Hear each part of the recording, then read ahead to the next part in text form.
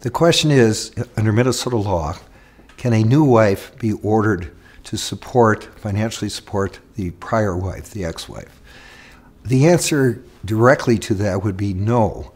The new wife is not a party to any relationship, does not have any obligation under the stated law to write a check to the old wife.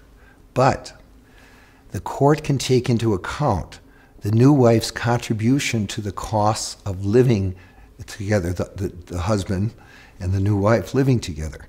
And so the court can say, well, if new wife is paying for all of the house expense and buying all the food and paying for all of the entertainment and paying for all the trips, husband, who's earning X dollars per month, has a greater ability to pay alimony, spousal maintenance, to the former wife, can meet that obligation.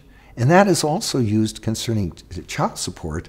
If a person doesn't have to use his or her money to meet basic needs, there's more money available for the child or for the children. So the new wife is not actually paying anything to the old wife, but in this case, the husband could wind up paying more because he doesn't have to spend his money on what the new wife is paying for.